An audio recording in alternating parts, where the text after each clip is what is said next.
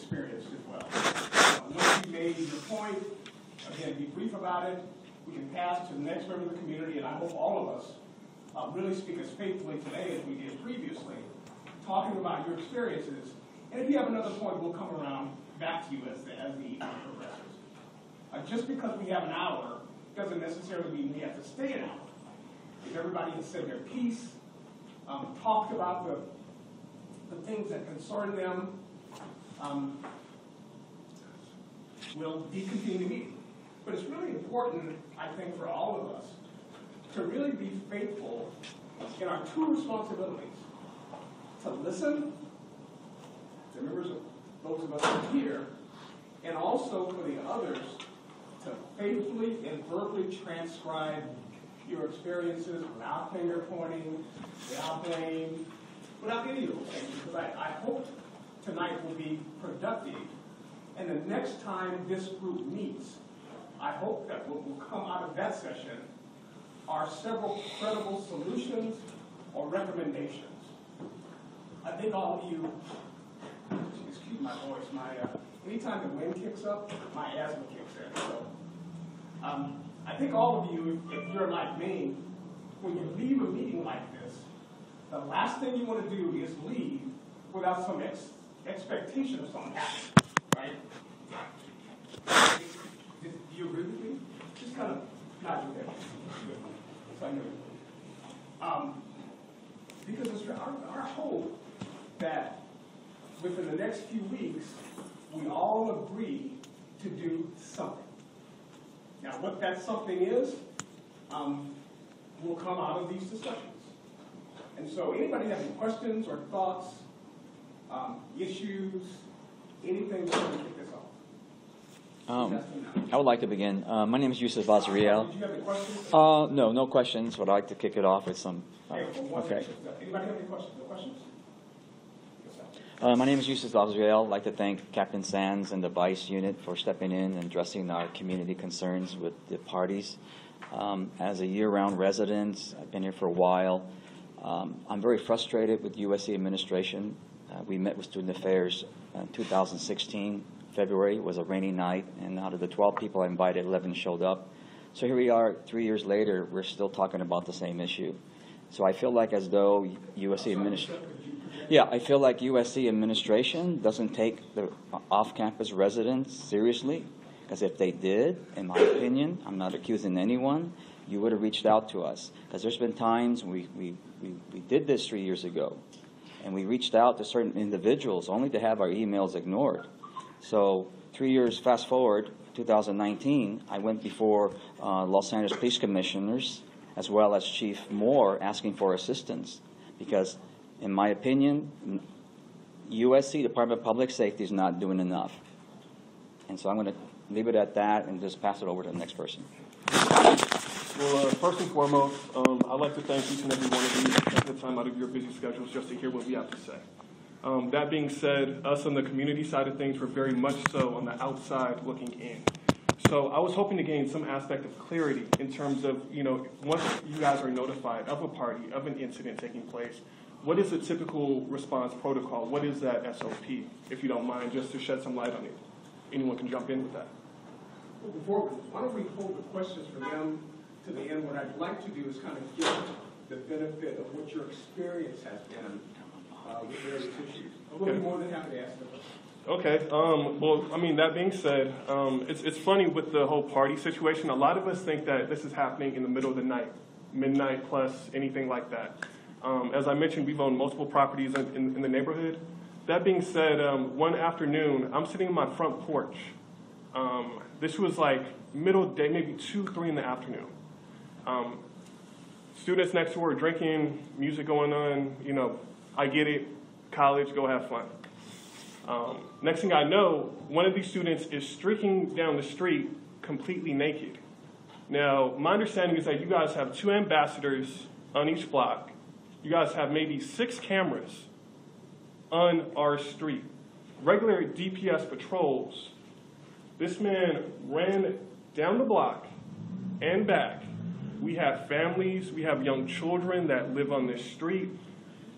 How many officers responded? None. So I'm really troubled as a member of this community that is invested in this community to understand how we have one of the largest college police forces in the nation, and that happens. So I was hoping to have some light shed on incidents like that, because this is not just Friday, Saturday, Thursday night. This is middle of the day when kids are coming to and from school, playing in their front yards. Okay, we'll come back to your question. Thank you. Very nicely done. Oh, I'm up? Okay. My name is Tom Florio. I've been in the neighborhood for 30 years. This is Division 8.8, I guess. Every couple of years, we get a team like this together. We get promise from the community, from LAPD, from City of Los Angeles, that we will enforce the law. Basically, what I hope that this meeting will address is the party issue, which has been a problem from the day I got here. It used to be gangbangers and students, and now LAPD has found ways of suppressing the community, young community, but not the students. The problem is that the education process happens every semester. There's a big new turnover, and USC has failed. No matter how many times I've cried out that we need to educate students at not only show them what a pretty campus is at orientation, but that they live in a city of 3 million people. This is not the middle of a cornfield like the university somewhere where they don't have to respect the community. Now, up here in North University Park, we had a lot of success. With the help of DSP and LAPD, we have had success. But it took me being out there at 3 o'clock in the morning, at 2 o'clock in the morning, and taking knuckleheads and hanging them up on fences and waiting for LAPD in the old days for 3 hours. Luckily, that doesn't happen anymore, but we still don't get adequate response. I just want to bring that to one point. I meant to have a handout tonight, but I didn't. But the Penal Code 415 is disturbing the peace. I don't know why it takes a meeting of this for 100 people to show up to demand that the law is enforced. Any one individual should be able to make a complaint and have LAPD respond, or DSP with their assistance, to respond to a simple complaint of noise. And as the gentleman said, this doesn't just happen in the evening. This happens day in and day out. My particular issue now, luckily, I have made it very clear to every student. Every student knows who I am, and nobody fools with me. And I'm not saying that as bragging, I'm just saying that that's what it took. It shouldn't have taken that much. It should not have taken me being out there acting as a police officer. We don't have peace officers. We don't have justice of the peace here like in some states. So it lands on police officials who'd rather be dealing with gangbangers and drug dealers and all kinds of violent crimes so that they get their names in paper. Great. You guys are doing a great job. However, quality of life issues are what the real community needs on a daily basis. Noise issues, it's not just parties. It's traffic. It's audible, I don't know what happened, why we stopped enforcing loud muffler laws. 10 years ago, I would never deal with muffler as I'm sitting in my house. Now every 5 minutes, there's somebody going by with a modified muffler. CHP goes by, LAPD goes by, nobody does a thing about it. I complain and complain, it doesn't do any good. Loud music, people play music. We have a traffic jam going up 23rd Street every morning and every evening. Everybody's got their stereo blasting way loud. Now again, so I hope that we can come together in a meeting of not just the party, which is all a problem, which I think should take priority, but I don't see why we can't cover all the noise issues, all the quality of life issues that we're dealing with in this community, because we are a city of 3 million people.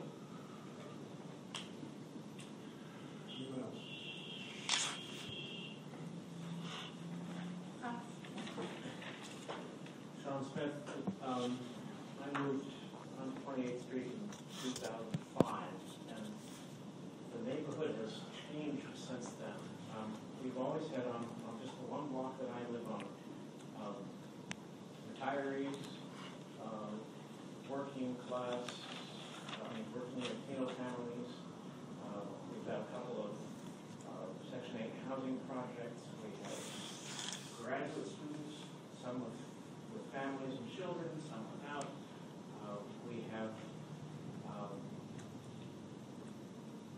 it's an eclectic neighborhood with a large number of students, but also long-time community residents.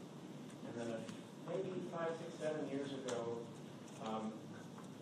groups of students started moving in, renting out entire houses, fraternities, sororities, and they partied a lot. And typically, when there is a loud party on a Thursday or Friday or Saturday night, the pattern is you place a call to DPS, and we wait. And half an hour later, an hour later, I'll call DPS and I'll ask, what's the status of that call? And I'll be told, oh, officers went there half an hour ago, and the students complied. Well, they're still making noise. So I tell them, well, they're still making as much noise as they ever were. All right, we'll send the officers back out. And then I call half an hour or an hour later, and the same thing happens. Eventually, the party gets shut down. Sometimes it takes a couple of calls. Sometimes this goes on and on and on.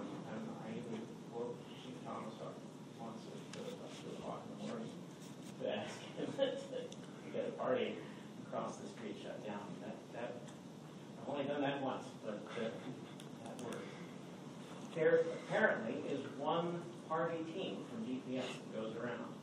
And the students know that if they say, oh, we're sorry, officer, we didn't realize we were making so much noise, we'll leave it down, that then they can get another hour of partying out of it before they have to put the party down and move to another house where it starts all over again. Now, obviously this is distressing because sometimes we have to get up early. Sometimes our neighbors, after having kept us up until 2:30 or 3:30 in the morning, then start again at 7:30 or 8 the next morning with the holiday. So our sleep schedule is tailored to theirs. Several years ago, I overheard an altercation between a young USC student, Brian Frost, coming home with a couple of buddies who were about 2 o'clock in the morning, drunk, spoiling for a fight. For the previous few months, 3 nights a week, a small group of students would walk down 28th Street, setting off all the car alarms they could, banging all the metal gates they could. And on this night, Brian Frost slammed the metal gate to one of those housing projects. And a young man trading Ford who was visiting his grandmother came out to remonstrate with this drunk USC student, who then spent, and there were words and shouting back and forth, and Travian Ford decided to go back into his house. Brian Frost spent the next 10 minutes standing out in the street yelling at Travian Ford to come out and fight him. He eventually succeeded in provoking Travian Ford, and Brian Frost was killed. And Travian Ford was convicted of murder in 2nd degree. His child was born while he was in jail awaiting trial. And it's not just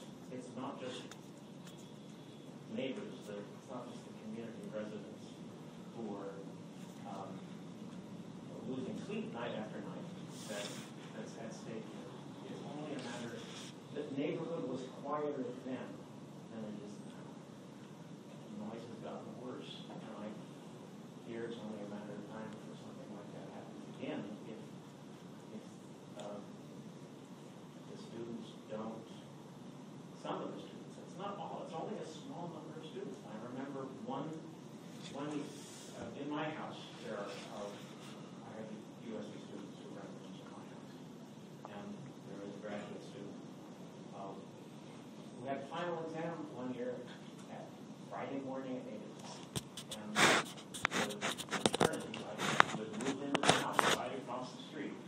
party Thursday night.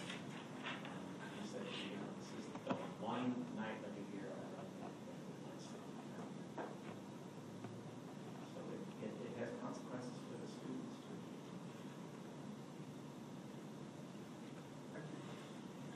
Ma'am, you had a floor. Oh, yes. Just wanted to, my concerns, Could you speak up? I'm sorry, I have a cold, so. My concerns, living in the community with the problems that everyone here has addressed. I agree with every single one. I've experienced pretty much every single thing. The street is a problem. I have 2 young children, like Justin stated. That has happened over and over again. The racial profiling is a problem. The harassment of the community members who live here is a problem. Thank you. We've experienced that. My family has experienced that firsthand.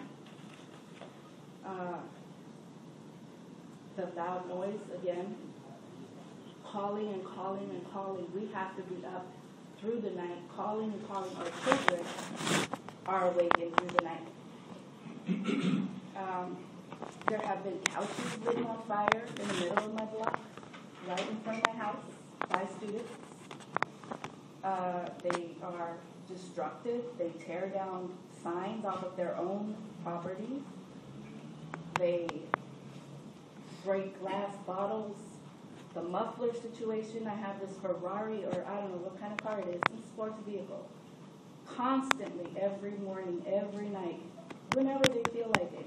They rev it up, rev it up, rev it up, rev it up. It's like they just want everybody to know, hey, I'm here with my Ferrari. You know, it's just become a huge problem. Again, I agree with this gentleman, why we have to continue to do this over and over and over and over is really a headache. I mean, it's wrong. We should not have to fight for our right as citizens to live in peace in our homes. That's all. I'll touch on some things. It's not just parties where it's just a loud stereo or, you know, a DJ. There's live bands. I mean, they build a stage and everything, and it's a huge, like, live band, and they're on the microphone, they're screaming and yelling. And even when DPS is successful, you know, we call a couple of times and they come out, and, you know, the first time they'll tell them to quiet it down or whatever. They'll come out again, and then finally, until they're tired of us calling, they'll shut it down. But see, there's also a problem with the street. You know, I already know when there's a huge party going to start because I start seeing Uber cars filling up the whole neighborhood. And the whole neighborhood is just like there's cars stalling right there. And I live on Menlo. It's a small street. It's always empty. And now it's not empty. It's just traffic. People are honking, you know, trying to get through and whatnot. And then when the party is successfully shut down, it takes about another hour and a half for it to finally end, because now DPS has to, like, escort, come on, keep it moving, and the whole street becomes like Main Street on Disneyland. You know, when you first enter the park, it's all crowded with people walking. The whole street, and they're drunk, and they're upset, and they're hanging around on your fences and whatnot. That whole process just to end, that takes another hour and a half. And it's really annoying. And a lot of these students too, they have an obnoxious attitude, like, hey, you know, like they're entitled to this. They keep, you know, one of the most common responses was, this is a college town. And you know, that's inaccurate. This is a residential street. And, you know, and they feel, well, I live here too. I'm like, no, you're here temporarily. I live here. You're just dwelling right now. You're not entitled to anything. You don't care. You don't do this at your parents' house. You do this here where I live. And it's really frustrating. And, you know, and I don't, you know, and I don't like, you know, it's just such an obnoxious attitude. They're entitled. I've had people calling me, telling me that they're law students and they're entitled to this, they're entitled to that, you know, and that I should just take it because, you know what, you know, this is not going to end, because even if we move out, another group will come in, And, you know, it's crazy, you know. And another thing I'll touch out, and I'm going to end it right there.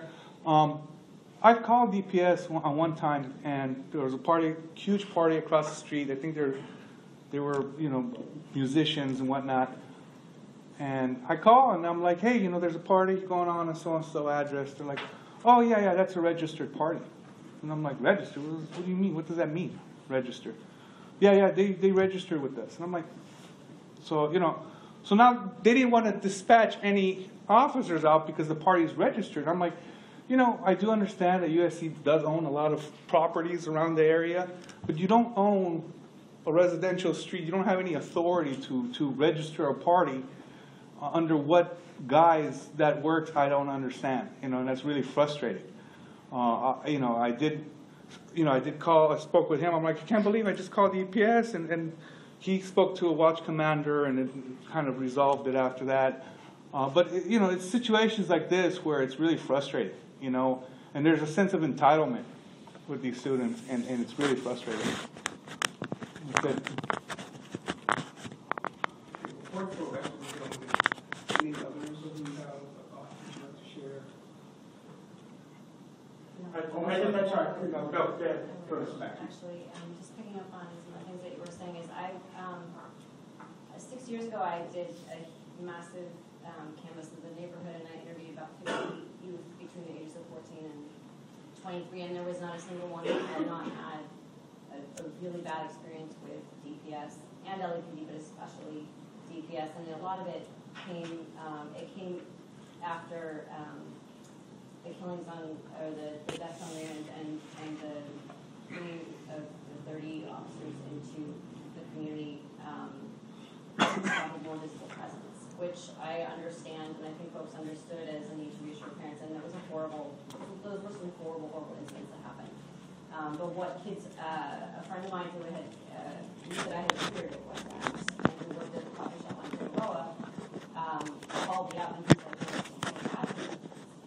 said, I'm getting stopped 2 times a day. And the worst thing that was so, for kids that grow up in South Central, and I know that even some of the officers here know that's part of the normal that kids grow up with, unfortunately, that they recognize that as normal, and they will tell you that. But, for him to call me and say, this is getting so bad, because he was working at the coffee shop on Figueroa, and he would be stopped by officers that would come in later and get coffee from him. And what he was saying was, like, they weren't even, you know, like, he was just standing on a corner waiting for a ride or something like that. And so, for him, you know, it was just communicating to him, you don't belong here. He's someone who grew up he's up on 23rd. You know, like, he grew up here his entire life. He's never been anywhere else. And that's super reality. And so I just walked the streets for a week and a half, and I interviewed about 50 kids, and every single one of them had multiple stories of being detained for excessive periods of time and not being told why they were being detained, for being handcuffed to their own front gate, being told that they weren't supposed to be on the street, being told any number of things. I think the most shocking thing that I heard was there were a group of kids, and they were saying, oh yeah, like this DPS officer, like he pulled up, like we were just in the front yard, and he told us, like apropos, like there was no reason. I mean, he was asking them what they were doing, and then he apparently said to them, well, if the mailman can come up that far into your yard, I can come that far up into your yard. Like, and I'm hearing this from multiple kids. They're like, we'll tape it next time it happens. Like next time, as if they just sort of expect that this is how they're going to be treated. And so I don't know if that's the story with your children, but that's what I was hearing from these youth, that it was happening to them 2-3 times a day. Like, and they, you know, on the way from the time that they were on their way to school, somebody pulling up next to them. It was also this weird moment when they had put the cameras in the South LA cars, and so to avoid the stops being reported, people were just pulling up to the youth and harassing them from inside the car and insulting them from inside the car, like telling them they look like drug dealers or whatever. So, and I had documented this, and Don Thomas was kind enough to meet and listen, and has always been so willing to listen, and I appreciate that so much, because we need that. And I think that the challenge is then, since I wrote an article in March about a gentleman that had been stopped for not having a bike light by DPS and sat on the curb for about, I don't know, 20 minutes, half an hour or so, because he didn't have a light, and DPS is telling him, yeah, we can call your parole officer about this, he just didn't have a light, why was he handcuffed? Like, that just, there's a disparity in the way that the community is treated, and particularly the lower income residents who are or monolingual Spanish speakers who are not likely necessarily to come to a meeting like this, as good as you all are to have it. And then I also had reached out to you because I started messages from friends on November 20th about 4 black youth up against the fence, being held up against the fence at Expo and Crenshaw by DPS officers. And there were 3 or 4 multiple DPS vehicles there, and I'm getting panic messages like, why is DPS over at Crenshaw? For which I did not have an answer. And so the question I guess that I have is, since I'm trying to ascertain what has changed in those 6 years, and going door to door talking to folks again, but I'm also wondering, I know that, like, if you officers are here in this meeting, it's because you care. It's sometimes it's not the ones that come to the meetings that are the issue, it's the folks that are maybe not so attentive to that. And so what kind of infrastructure can we put in place to ensure that the good intentions I know are within the folks at the top make it down to the street? Because that for me is a real challenge. And to have kids say to me, like, I just feel like this isn't, like, I grew up next to the and I feel like I'm being told it's not for me, like I don't belong here. That's really heartbreaking. So that's very long-winded, so sorry to take up some so the question is, like, now what? I just have one more point that he reminded me of. Registered parties or parties that are block parties or anyway, seems to be a lack of communication within LAPD what that means. I had to spend over 40 hours of my own time negotiating with the Shrine Auditorium because they had a permanent party. They had a party that had permits. Now, permits does not mean that every other law in the books are wiped out. The noise ordinances are still in effect. The drinking in public is still in effect. We have 12 or 15 officers sitting around one of these events, whether it's a USC event, whether it's a Shrine Auditorium event, whether it's Exposition Park, or if it's down at the convention center. And the police are all sitting around and they're telling me, well, we can't do anything. There's 15, 20 police officers. Well, we can't do anything. The law's being broken, but they have a permit. They don't have a permit to violate my rights and my neighbor's rights. They don't have a permit to do whatever they please. There are still noise ordinance levels that they're supposed to abide by, but when these permits are issued, which are only safety issues, they're fire department permits, that's all they are. They simply say, yes, you have enough room here to have a party. But there's no monitoring of how loud is that music. And these professionals come in with 10,000 watt power amplifiers. I can hear the Coliseum when they're having a party at my house on 23rd Street. So it's not just the students. But I don't want to get too far adrift, but I want to make a point that it is about noise. All noise. I have a right to be left alone in my own house. Constitutionally, I have a right to be left alone. Not to be disturbed. And somehow, since I've lived in Los Angeles, that right has gone out the window. I've had to fight gangbangers, I've had to fight USC students, I've had to fight administrations. It shouldn't be that way. And I do appreciate all you folks showing up today and saying, let's do something new about it. I really do appreciate that, because I know we can make it. And I appreciate Joseph putting this all together, because I'm running out of energy. I'm getting old. We need the new generation to start paying attention to this, and all these folks that are coming in. But this is the 3rd or 4th generation that's been complaining about the same exact thing. So we hope that we can find some ground here. I don't think anybody expects politicians to be angels. Just respectful. Thank you, that's all I think. And just real quickly, I wanted to jump in since some of the racial disparities that we see in our neighborhood were brought to the surface. Appreciate two of you for that. As a young man that grew up in this neighborhood, I've definitely had to deal with the DPS coming around asking questions. Just two super quick incidents. One incident in particular, I'm in my backyard. I was back home from college. I hadn't been around, been seen in the neighborhood recently. Next thing I know, two DPS officers are coming into our private backyard asking me for my ID. At the time, DPS had just recently changed their uniforms from the brown and olive bottoms you guys used to wear to uniforms that look more like LAPD uniforms. So to the untrained eye, if you're not in this neighborhood, I'm talking to two LAPD officers. So that was one incident that occurred. Another incident that happened more recently was a sign went up on a neighbor's fence after a party. No black people allowed. It was a cardboard sign that was put up on my neighbor's fence. Now, I wasn't aware of the incident, when it took place, anything like that. I went back and read a news article about it in the tab where DPS was, asked about the incident, what happened, and they said that we're not going to give out a name of the student, or name of the individual, a non-student who did it, because we don't want to have any backlash to their identity, but it was a black neighbor not associated with the university. So what that tells me is that while you're hesitant to identify one single individual, you have no problem casting people that look just like me in my neighborhood in a negative light. So the response to that, the Wall Street Journal showed up at my front door with a full camera crew asking questions about the incident. Reasons being, some Russian Facebook group during the 2016 election got a hold of it and ran with it. So now I'm being bombarded with questions. Well, did you do it? Did you know about it? What's going on? I had not the slightest inkling this took place.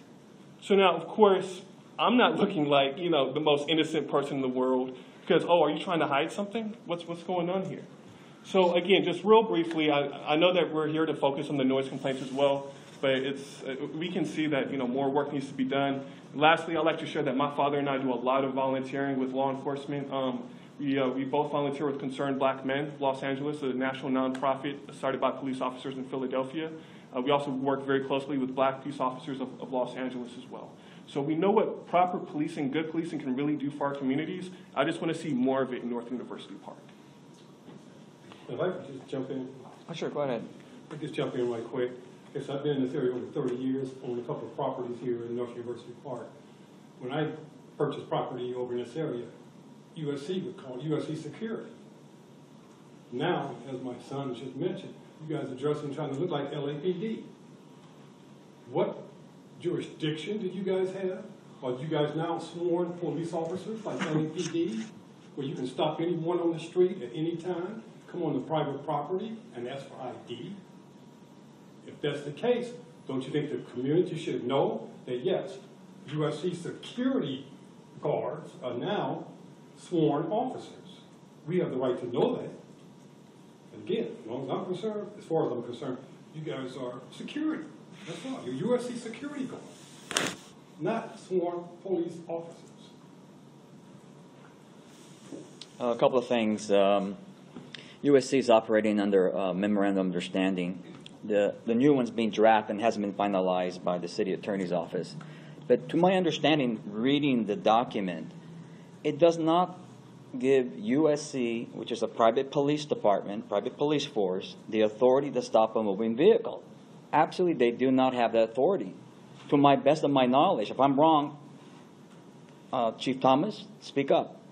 But yet, you stop one of my neighbors, Gustavo Perez, who happens to graduate, has a bachelor's of science, his wife a nursing degree. You stopped him on his bicycle. The state of California recognizes a bicycle as a vehicle. As far as I'm concerned, you don't have that authority to stop a vehicle. Where in that memorandum gives you that right? Was there a supplement I'm not aware of? I would like to see that document. And secondly, we have so many secondary fraternity sororities with secondary houses in the neighborhood. It's been going on over 5 years. And we met with Chief Thomas 5 years ago at the Hooper House. We had something, we brought to your attention the problems we're having here. But my concern with the USC administration is that it has not developed any policies to deal with the fraternities, sororities that the secondary that were setting up in the neighborhood. And as of March 29th of this year, there were 10 sorority fraternities mainly that were suspended. They are operating in the residential neighborhood and conducting business as usual.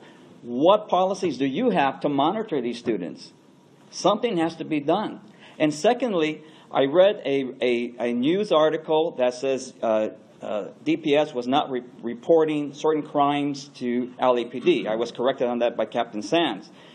Not one time, and I brought this up 5 years ago, I said, on your daily logs, why aren't you noting the nuisance crimes, the loud music? I think I must have called 100 times on my own and my neighbors. And not once in your daily logs did you mention that. Because the point is this, if you did that, I can assure you LAPD would have gotten involved. And they would have rectified this 5 years ago. Okay? And that's how I see it now. Thank you.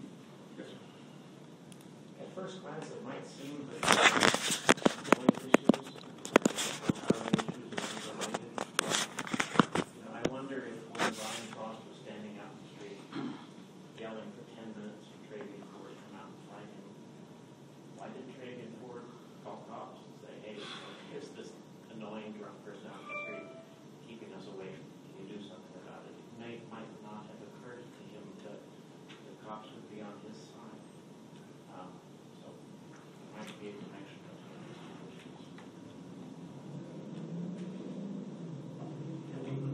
Any other? Sure, just quickly, I would say, I just want to say I'm not anti-student or anti-Greek, but I was perfectly happy for years here when most of the loudest and most out of control partying you knew fairly predictably was going to be over the other road. You know, it's like the big problem is the last several years where it started spreading out quite quickly. Whole houses being rented and then turned into party houses or places where things can go on with the thought that they're skirting the rules. So I think there needs to be a focus on seeing if it can be shoehorned back onto the road, even if that means building denser, higher properties there or something, or opening a second row on the other side of the freeway. But that's the thing. I know people are going to party, people want to party. I know that there's a contingent of people that do that style of partying, join those organizations who are crucial to the foundational funding of the school.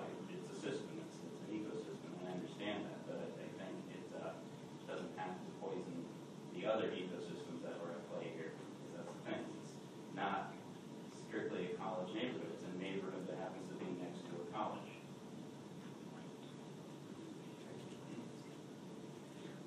Any other?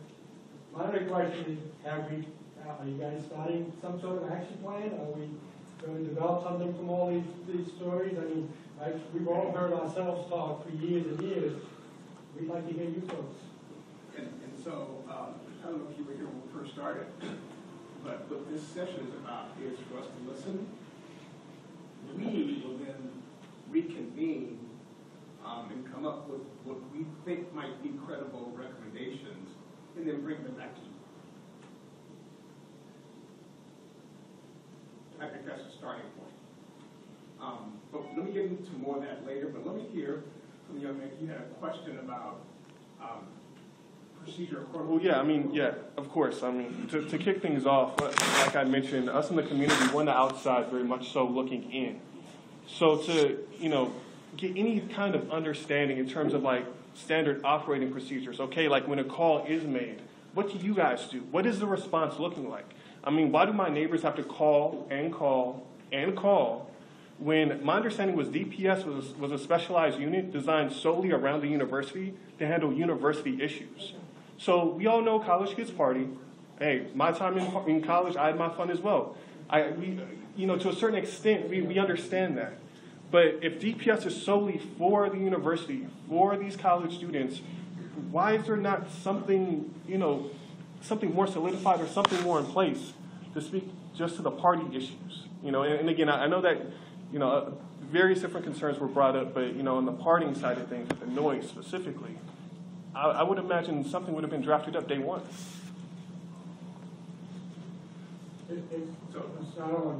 Yeah, and so, if we care, I don't know, Chief Thomas or Chief Sam, Chief almost, or Captain Sam, well, I almost gave you a battle. I want to speak to that point just briefly. And again, not excuses, just kind of a broad explanation of what policy might look like, if that's what you're looking for. Well, I mean, again, when my neighbors pick up the phone and call, what happens? Okay, that's fair enough. I'll start. Well, first, you know, thank everybody for being here. I'm glad that student representation here because at times I have been just as frustrated. One of the things I've said to students repeatedly is you live in a community. USC has transitioned from being a commuter university to now it's a residential community where the majority of our students live in the neighborhood. And as I tell them all the time, your Thursday night party is just another night. Somebody's got to go to work. Someone has kids to go to school. And it's time, and I'm glad that student leadership is here because, again, part of it is it's a shared responsibility. You know, it's not something that DPS and LAPD can successfully and effectively come to a meaningful resolution because for the most part there's only so much that we can do. The reality for us is to answer your question specifically, what happens when that call is made? And it depends also where does the call get made to. If the call is made directly to Department of Public Safety, there are some limitations as far as to what we can do. Our standard protocol is it goes into our dispatch and our officers respond to the location. And again, this whole notion of being a registered party, that only applies to university-owned properties. We put that protocol in place for segments of the community that allows for some students that live in the neighborhood so that we're aware of those parties because there's so many of them. But one of the things that happens is when that call is made to our Department of Public Safety, an officer is assigned that call, they respond, and then there's a notification that's made. Or the officer has discretion that as soon as they arrive, this is a determination that the officer can make independently of any notifications or warnings or anything. They can make a determination based upon the first time that that party needs to shut down or become in compliance with what are the community standards. And that is, at any time when somebody is called to complain, then it's somewhat a violation of the community standards if they're not willing to comply. So that's our protocol. Send an officer to the location to make contact with the individual throwing the party and take appropriate action. And that action can be anything from shutting down the party, making notification, and then citing to student judicial. That's the authority that we have. We don't have the authority to write someone up for a noise violation as per LAMC. That's where we get LAPD involved, but we don't have the authority to write a violation of the noise ordinance. Now, we're working with the city attorney's office to give us some limited ability to do that, but that's our protocol. And as far as LAPD, I'll let Captain Sands respond to what is their response protocol when they get that noise. How often do you cite students to the student? Pretty frequently. But I can't speak for student affairs and student judicial. What is that protocol and how long does it take for any specific repercussion? I'll let Dr. Allard speak to that. But that's the teeth that we have when it's our students that we can cite them to student judicial. Dr. Allard, we can come back to that. Let's hear from Captain Sam. And following him, maybe you kind of give us a broad view of what student judicial is. Okay, as far as LAPD is concerned, we pretty much have three types of calls: non-coded, code 2 call, and code 3 call, which is lights and sirens. Non-COVID calls are pretty much what the loud party would fall into for the most part. That's considered a low priority call for us. So depending upon the call load for that night, if we've got a lot of shootings, if we've got 459s, if we've got aggravated assaults, those calls are going to take priority over the non-COVID party calls, which I think everyone can kind of see that.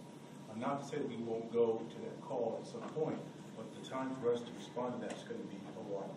Now, I will tell you that sometimes during the summer months, some divisions have what's known as a party car, which they work with the city council sometimes, they'll give some funding, and they'll allow us to work overtime to address specifically party calls.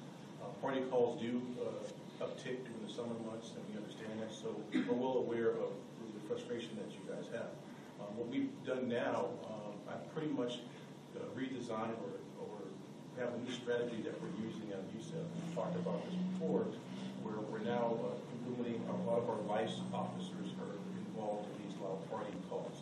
We've seen some traction with that. We've had a couple of incidents, and I've got my vice sergeant here, where we've identified parties that were happening outside, off the road. We've met with the students, and we've actually had those parties move from those streets to a facility which was permitted or which was allowed to name a party. So we actually moved them out of the neighborhood, off the street. So that's been very successful. So we're going to continue to do that in the neighborhood. I'm working with DPS and working with my vice unit, and we're going to continue the education piece.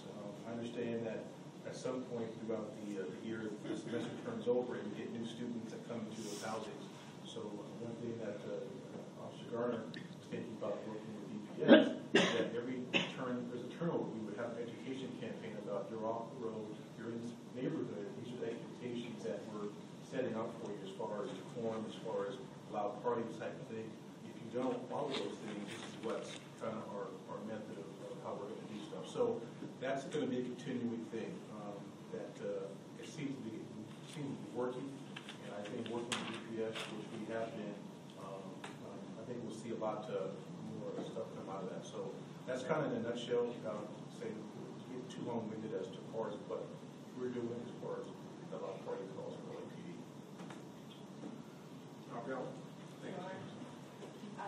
Yeah, thank you again, everyone, for sharing today and taking the time to share with us today. We really appreciate that. Some of you might be familiar, but just to give you a real general overview, we work really closely with DPS. We rely on DPS to keep us informed on activities in the neighborhood.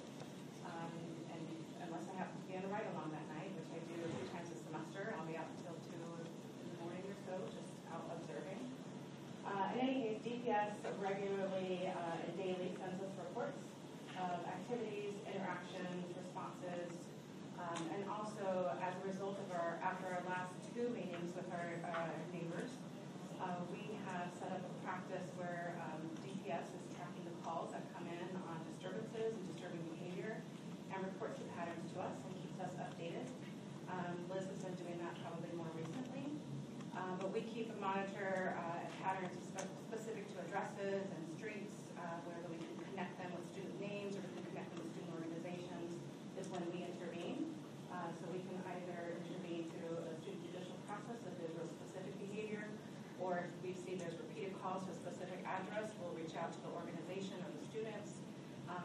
We also rely on DPS to respond or circle back with some of the property management, like Mosaic and the others, to talk about these being disturbances in the neighborhood and potential implications or consequences long-term if this continues.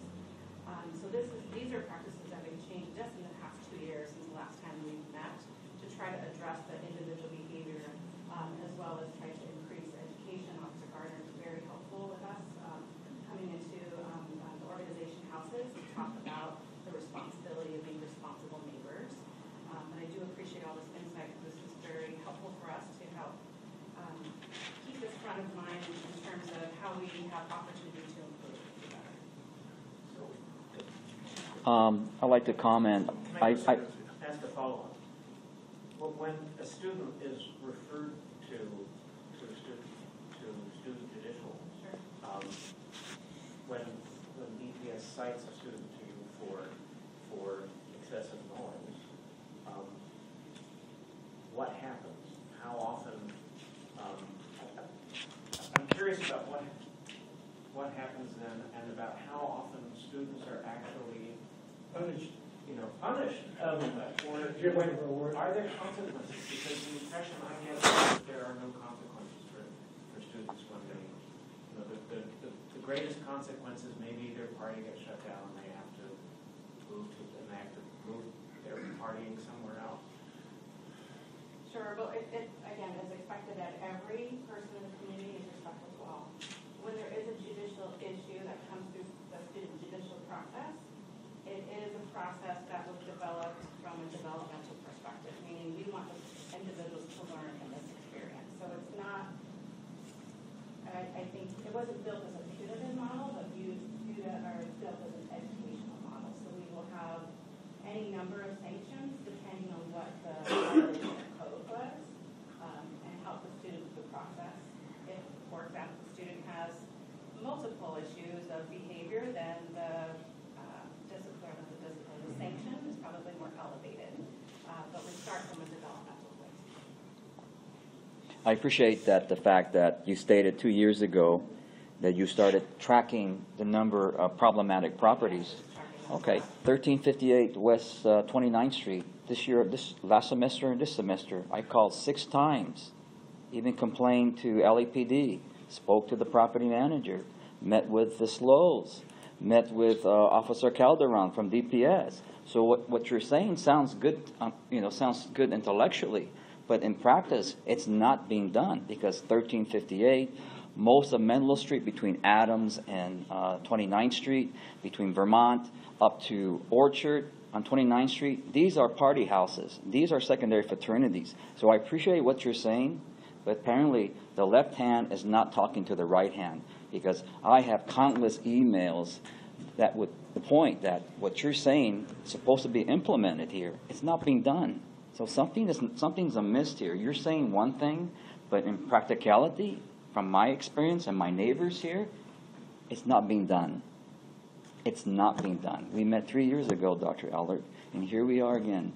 So whatever you're proposing, DPS is not listening to you. So we need to get some communication here because we have a problem, and I should not have had to go to the LAPD Police Commission and speak to Chief Moore personally and hand off a private letter to him saying that we have a problem with DPS. I should not have had done that. 5 years ago when this problem was occurring, if you guys would issue these student judicial citations right off the bat, we would not be here because there's no deterrence. When DPS officers show up, in one ear, out the other. On game day, USC versus UCLA, 6:30 in the morning, the frat house was blasting their music. 6:47, DPS shows up. The guys come out, they talk, and I'm just really upset, livid that they woke me up. And the DPS officers are laughing with the frat brothers, laughing. And I've seen this time and time again. My impression, you say one thing, but in practicality, it's not happening. And I have the email to prove you wrong. Nothing personal, but your policies are not working. Okay, you're saying one thing, but in reality, I had to go to the chief. Okay, Chief Moore. Okay, and I question that MOU because I don't think you guys are following it. That's my personal opinion. Okay, but thank you very much. There's nothing personal against you. I know there's policies, but you guys are just not getting with the program. You're all talk and no show. Thank you. I have 2 questions for whoever wants to take it on the table here. First, reporting issues have always been a problem. If we have a problem property, can we get a report? If LAPD responds to it as Yoshev's article that he distributed pointed out, we can do a Freedom of Information Act and find out where the problem properties are. It doesn't seem that there's any effort to at least report to the community that these are the problem properties. If you do that, we'll go after them personally. We can go after them with private nuisance. We can go after the landlord. That's what I did on my book. Until every single landlord had in their contract regulations as a breach of contract for their lease. And all of a sudden, students were paying attention. That's the only thing that I ever was able to get attention by. But having now the USC facilitated that at one point. I don't know if that program is still there. Reaching out to landlords and explaining to them that these parties have a liability not only to the renter, but also the landlord. There are new alcohol laws on the books that say if you are charging money for alcohol, then you are liable for anybody leaving, just like if you were going to a bar. I had an ABC license for years, and I paid attention to what my customers were drinking and how it was drunk. I'll come back. So the first question is, what are the reporting methods to the community? I understand the privacy issues of individuals, but there should be, I read in the Trojan every week, all of the crime blogs of where you, but I never see how many parties have been responded to. I don't understand why that would violate any privacy issues. And second, what are we doing with landlords to hold them responsible for the business that they're operating that is causing a nuisance in our community? Let me, if anyone wants to respond to those two issues, you're more than welcome. Well, I like that idea of making public because we are a community. I don't have an issue with making public those locations that are chronically nuisance. That's something I will look into. But I think that there are community standards, and I think that in an effort to be transparent, we should make those things available. And I don't have an issue with that. And I was liking that report, if I could right there, in those reports, even if an officer goes out and determines that they responded and no action was taken, I would like to see that as part of the report also. We'll bring back a response to that question in the next. This question is for our Deputy City Attorney, Michelle. Is USC Department of Public Safety, can they arbitrarily decide what to report and not to report on their daily crime logs? Because if you guys were to report on your daily crime logs, when we call you out for a party and we start seeing a pattern here over the months, then I, as a resident, can go to the landlord and say, look, we got a problem. Or I, as a resident, we can collectively file a small claims court actions against these landlords who seem to be absent-minded and they're more concerned if they're making profit that's above the stock market. So what I'd like to see done here, and Chief Thomas, I heard what you just said. Why don't you start today? Every time you get a call for a party disturbance, you mark that on your daily logs, and that creates a pattern. That way, when I have to go before the LA Police Commission and say, deny this secondary fraternity house a police permit that will allow them to have a party, I'll say no. And these are the reasons why. Because over the last 9 months, these houses have been problematic. Case in point, Menlo. It's like the second row. These houses repeatedly are problematic. Repeatedly, year after year after year after year. I'm being melodramatic, but I'm telling the truth. And what does DPS go?